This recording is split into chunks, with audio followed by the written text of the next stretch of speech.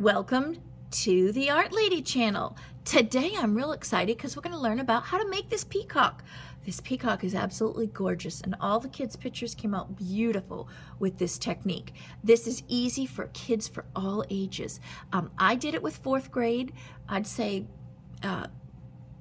basically all ages, but if you want something that looks similar to this look, anything from say 2nd, 3rd on up will get a very similar look to this. Because you're dealing with just basic shapes, basically a circle, and we're going to learn brush control, and that's what I'm looking at for the kids when I'm looking at this project. I'm looking at brush control and texture and patterns for my learning goals.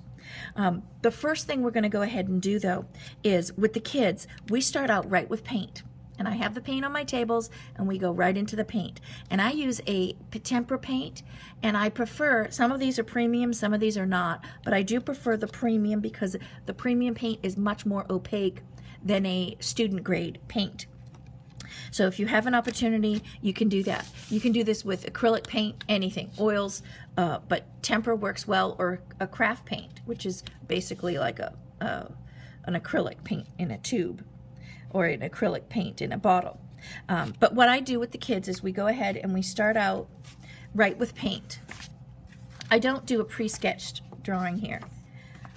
If you make a mistake, you can always change it out. And this is a pretty small piece of paper here.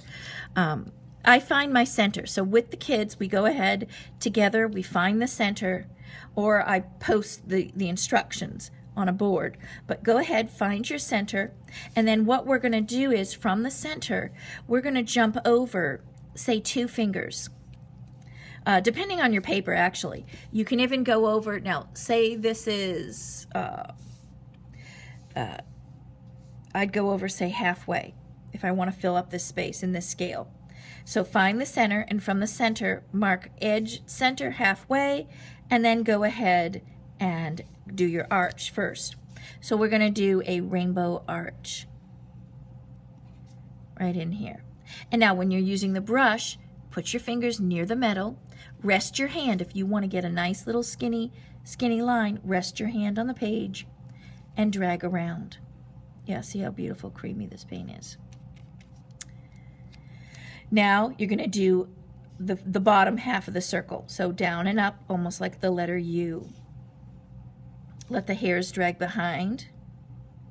Again, hold that brush straight up like a soldier. I'm going to tip it sideways so you can actually see me paint that circle. And then smooth this out.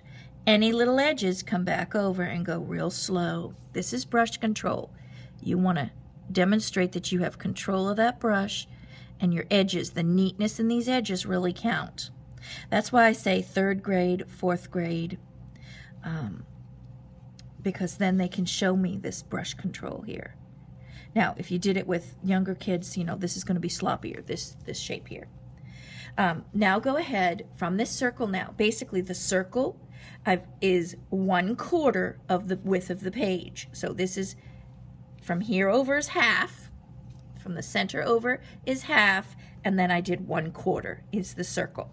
On the other side, I have this half, which is plain. Now, I'm going to make the body of the peacock. So I'm going to come off of the head. So I start at the top of the circle, bring my brush down, and then I'm going to continue this gradual line right to the bottom of this page. Now, this is not a straight line. Look, this is the center straight. So it is a slight diagonal. Now, I jump over, not as almost as wide as that circle, and you can measure using fingers if you want to do finger measurements. Okay, and then I'm going to bring this slowly. I'm aiming toward this area here, but I'm going to come in first to give it a little graceful neck, and then basically it's a brush thickness here. And now I'm going to smooth out all these lines so it's a gradual line going from the neck down to the body. Once I have it drawn in, then I'm going to paint it in back and forth smooth.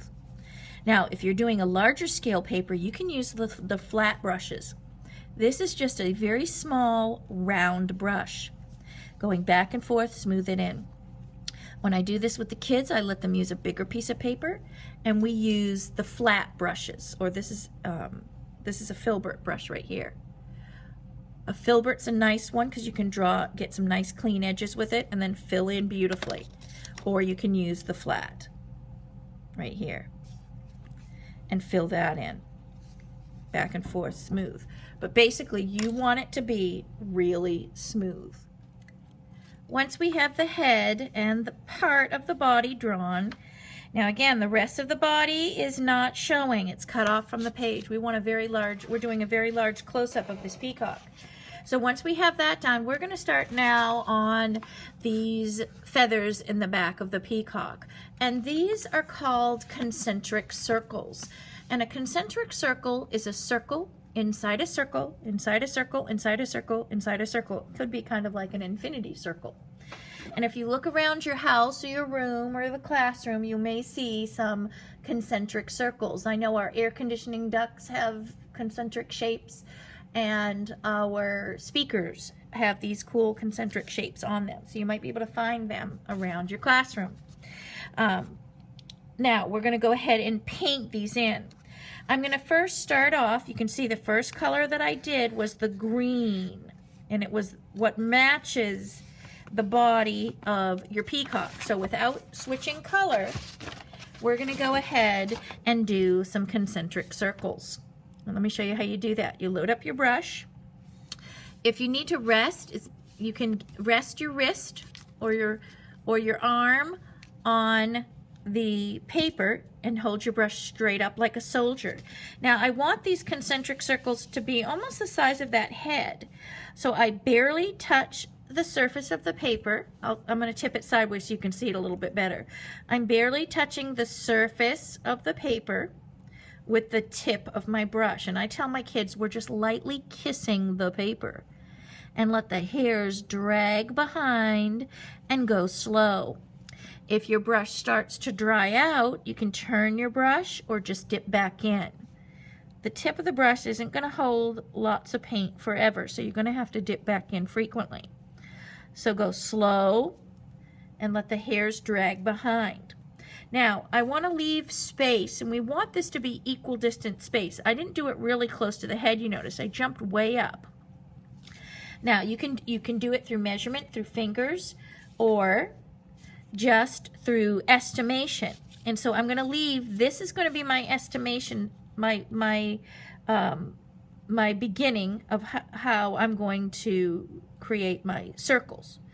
So this will be the original space. So I want to match this same distance to all of these circles. So I'm going to skip a space that's this distance, my original distance, and I'm just estimating. You can see this is going to be a little bit closer. And I kind of want my circles to be the same size. If they're off a little bit, that's no big deal. And if they're not exact circles, that's no big deal too. Just do the best you can in making these circular shapes. I'm going to come off here. Now, this one is going to end up going off my page, which is fine. It kind of helps composition. And I'm going to come around, and I'm letting the hairs drag behind the brush as I go around, just keeping it equal distance. I'm going to skip down here, make another one, and I'm creating the space. And I'm filling up the whole page with this. Now, if I have an area that's at the edge of the page, I'm going to do a half circle or semicircle. Just a curve to match the circle. I'll show you here. It would be normally go off the page. See, but my page ends here. And then fill up the whole page with that. Now, there's one way you can do it. You can have it come and fill up the entire page, or if you want to have it like a side view peacock, you can have just, here's an example of a student work where we did just half of the page, and it's kind of like the peacock on the side view, and the feathers will end this way. It's just your different perspective on peacocks. And here's a student example where, from 4th grade, where they used the entire page of circles. Work up one area, and then if you have time, you know, finish the rest. That's up to you. It's just basically how you want your composition. Some people like to add more things down below. Maybe you can hand paint a scene down below. For this one, I'm just going to do a complete peacock circle. And let the hairs drag behind. And you can see how my circles aren't perfect. You can see how, because we're doing it so fast, you can see how some of them are smaller than others, which is okay. That's just makes it more natural, more like a hand painted. All right, so there's the first step. And usually this is day 1 of art class. And then day 2, we do the rest. For the next step, what we're going to do is we're going to, I'm just going to dry this off with a paper towel. We're going to go into another color family or color value, and we're going to do another ring around the outer edges. And you can see how this paint's a little bit more transparent. That's why I kind of like the premium better. It used to be that this student grade paint was more opaque, and now they're making it so that it's more transparent, which I'm not liking for this project. So, you know, sometimes you want that transparent look, sometimes you don't. Now, what the next step is we're going to do rings. So we're going to go ahead and paint another line, letting the hairs drag behind the brush, and we do another row of color around the whole thing. We're creating concentric circles, which is a circle inside a circle, and we're also creating a pattern to the peacock, and this becomes the peacock feathers, the peacock feather patterns. And now we would continue this throughout the whole peacock. Every one would be the same to create your pattern.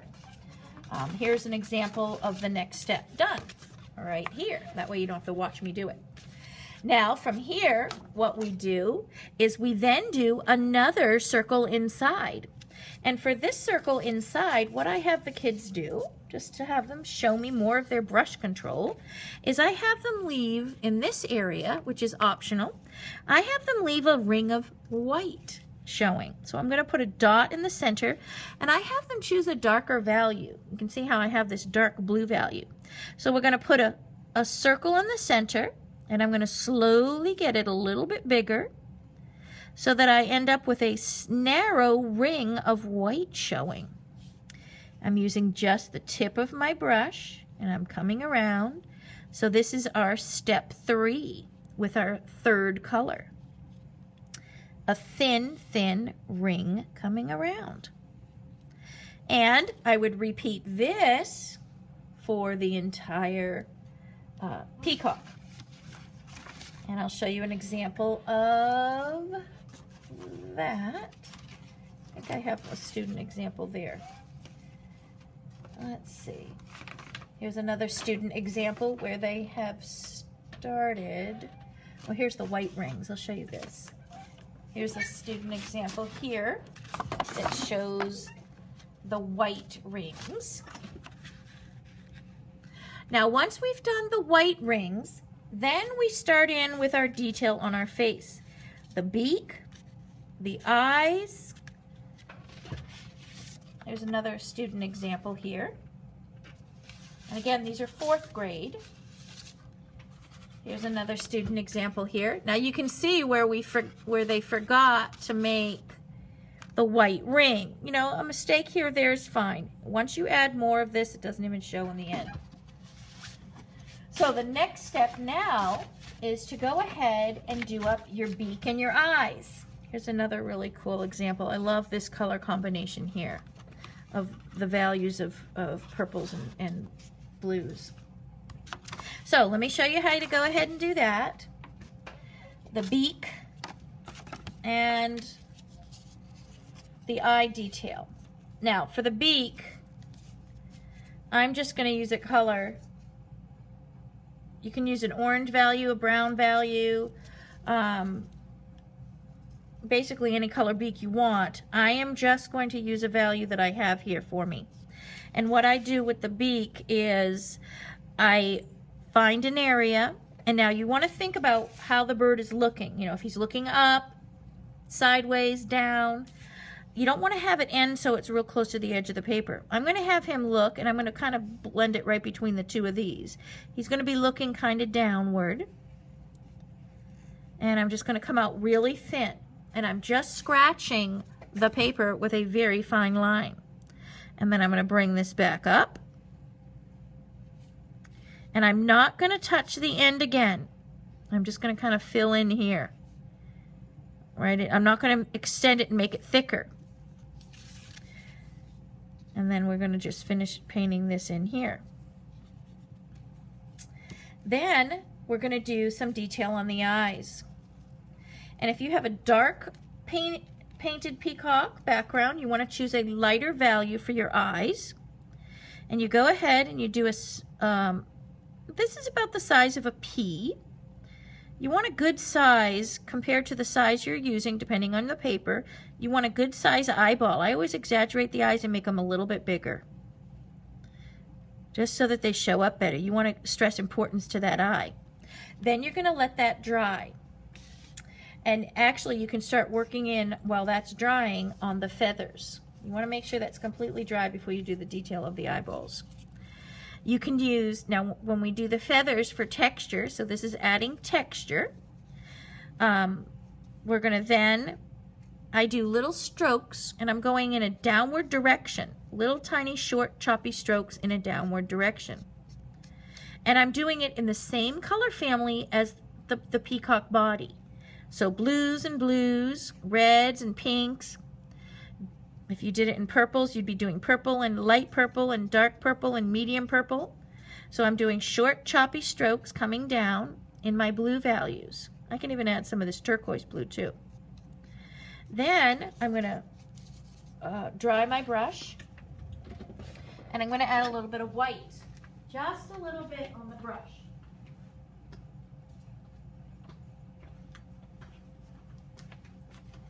And with the white, I'm barely going to dip in.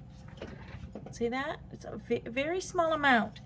And I'm going to lightly just brush this randomly in short choppy strokes. Now this is only about a 1/4 of an inch stroke. And I'm lightly blending it into that wet paint. It's the same color family as the background blue, and I add white. And when you add white to a color, it creates what's called a tint of color. So it's making the lighter values. And it creates these little short choppy strokes on top of each other, create, now that's barely touching the surface here. Just the tip of my brush is brushing. And it creates that feathery feel. It creates the texture. Now, I want to add some details to my eyes. So what I'm going to do is I'm going to then do some line around the eye to give some eyelid. And then I'm going to add just some cool patterns up at the top with the some dots. And then when this eye is dry, you want to make sure your eye is completely dry. Mine is still very wet. You can see when I touched it, I just messed it up. So you want to wait for that. Let me see if I have a dry eye over here to demonstrate. I might not. Let me go ahead and show you with some darker color how to do the eye. Now you can use any value. You can use dark, dark, dark purple. That would almost be a black. You can use a really dark blue, so it's almost black. Or here's black. And again, make sure that that is dry before you do your eye. And to do the eye, you want to draw across the page, across the eyeball, curve it down, and curve it down. I kind of want it to be pointy. This is going to be more of glamorous. And you can do the bottom if you would like. Just a little line on the bottom, curving up. And then the center is real important. This is just kind of a pressed dot, an elongated shape. Now, I'm going to show you how to do some of the detail, some of the fancy areas here. I'm going to bring in some of this too. I want some of these long. Now, remember, this is completely done in the background here before you start doing your eyes and stuff. I'm going to bring up some, start at the edge and kind of fan out. Just some kind of fancier feathers sticking up at the top of my head. And then I'm going to put some dots in. Just what I did was I dipped the back end of my brush into the white paint. And I'm just pressing real small, fine dots in an arched form above the peacock. And this gives a decorative feel to this area right in here. And that makes just a little bit of fancy. Now what I did with some of the kids, depending on their grade level that they're doing, is if they ended up, say they messed up their beak, what we did, and I think I have a couple examples of that, I'm going to put some dots over here, like that. Now here's one that's almost completely done, right here. And in this example, what I did was I painted in this background. What I had the kids do, and I didn't really care for having the kids paint it all in, I just had them paint some grass here if they had some negative space on this side.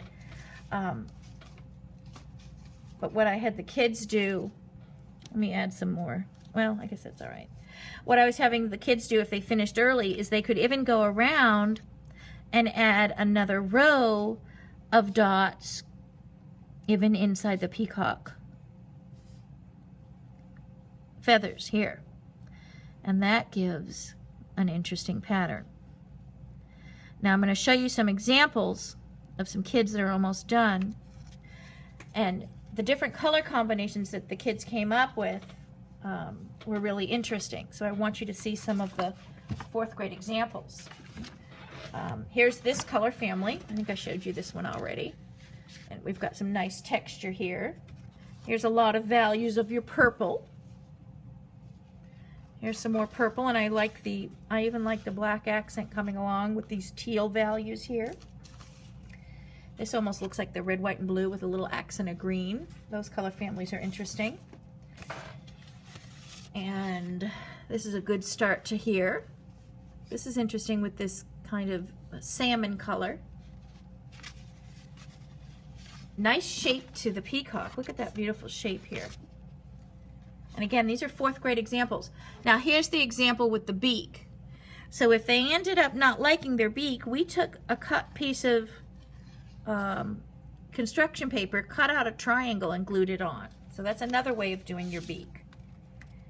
Here's an interesting color combination. I really like this color family that they chose. And then this one, the color families are gorgeous with the yellow. It almost gives it a turkey feel with that yellowy turkey. And then here's, again, a little bit of yellow pop, which is kind of an unusual color for your peacocks, but I really like that. It gives a brightness to it.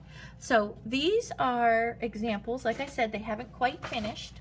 What they're going to do is they're then going to, the last step that you're going to do is you're going to come around each circle now, and here's a really beautiful one too. And as you come around the last circle, you want them, you're going to keep on expanding your circles until they touch, like here. And then you choose the lightest value of your one of the color families in here. So I chose purple, and then the last one I did is a tint of purple, the lightest value in my color family of purple. And I made a very light tint of purple, and I went around and I just kept on expanding these concentric circles until they all merged together. So basically, I didn't have a lot of my background. So it all just filled in. And that is basically how you do this beautiful peacock bird. And I showed you those examples of 4th grade, and they did a gorgeous, gorgeous job.